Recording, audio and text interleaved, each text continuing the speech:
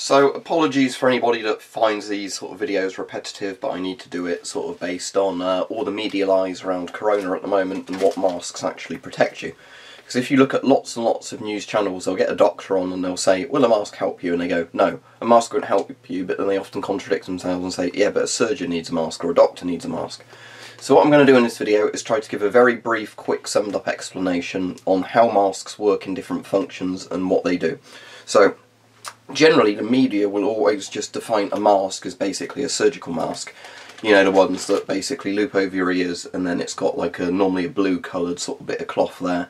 And the idea is that if a doctor or a surgeon is operating on somebody, treating somebody, they're not going to cough or spit and get their germs onto somebody else. So that's quite important, but obviously the thing is that yes, they're not designed to protect you from a virus or bacteria. They will offer a tiny bit of protection, but they're not a filtered mask, so they don't really offer, you know, much protection at all. However, if you are sick and you're wearing those, especially if you have to go out in public or something like that, I know you shouldn't be going out, you should be quarantined, but still, if you've got a surgical mask on and you have coronavirus, for example, you are going to lower the rate of transmission to other people simply because there is a barrier between you and the outside world, which means, you know, a lot of your germs are actually going into that mask. So that's the reason doctors have them, just so they don't give patients anything. But generally the media will say, no, masks don't work, but then they're referring to surgical masks. Okay, so what masks do protect you? There's different clarifications of masks, but I want to show you kind of the lowest to the highest level of protection that most people would ever get. So things that are like dust masks, this is a Soviet U2K or Y2K mask, you know, the ones famous from Chernobyl. These are probably like the minimum level of protection, but I'm just using this to represent a dust mask, so I don't even bother with dust masks in this house. But basically, you know, something like a dust mask, an N95 mask, offers some protection, but I'd really advise you to get anything better if you can, especially because dust masks are more inflated in price at the moment than proper military style respirators. Then you get your half-face masks. I've shown like these in lots of videos, things like your 3M half masks, your Scott half masks, you know, MSA. Another one is the JSP Force 8, I like the GVS Ellipse, those ones. You know, the ones that have a proper rubber seal, but they've got generally dual filtered designs.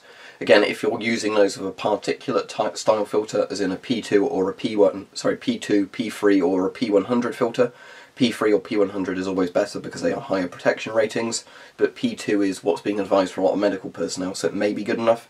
Those obviously do offer a very good level of protection, however they don't cover your eyes. So you'd have to wear goggles or whatever with them, same as if you're wearing something like this. Okay, so best level of protection most people ever get is a military style or industrial respirator that's a full face respirator. Can be panoramic, all that doesn't matter, because as long as it's got the physical barrier between you and your eyes, doesn't matter. But seal against the whole face, you know, very well designed for military use against chemical, biological and nuclear weapons. Obviously different levels of effectiveness against different things, but the point is biological. And if you're either using a surplus military filter, don't go for something too old, but surplus NDC CBRN filters, they have the biological bit in, so they have got the particulate protection at the front, absolutely fine. Or if you get a P3, P100 40mm filter for those, they offer very good protection again.